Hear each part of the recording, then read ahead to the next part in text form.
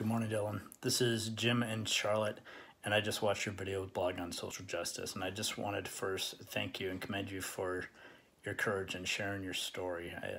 I can't even imagine what you've gone through, but I think you did a wonderful job of bringing me in and letting me see through your eyes what you've gone through and what motivates you.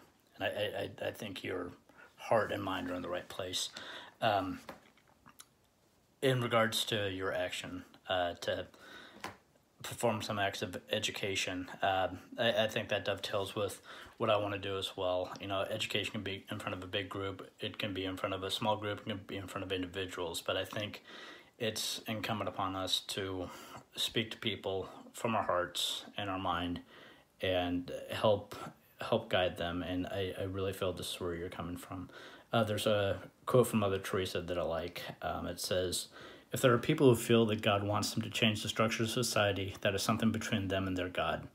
We must serve him in whatever way we are called. I am called to help the individual, to love each poor person, not to deal with institutions. I am in no position to judge."